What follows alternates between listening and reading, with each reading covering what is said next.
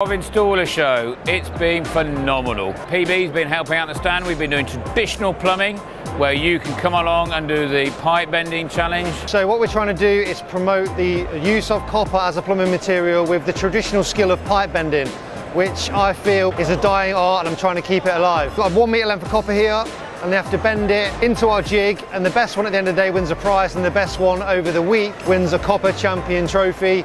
We've also been doing the more modern plumbing where we've been demonstrating with press fittings with Andy at Press It, showing off some of the various tools by proving you can use copper in a timely, quickly, cost-effective way. We had the awesome Frank Bruno, and we've been raising money for his charity. He's talking about mental health, and he set up a boxing academy for getting kids and adults off the street, doing some exercise, helping with their mental health issues. Frank Bruno came along to help us give out our awards. We had College of the Year and Plumber of the Year, and then he stayed behind to take some photos and people could meet him, get an autographed copy of his book or a pair of boxing gloves.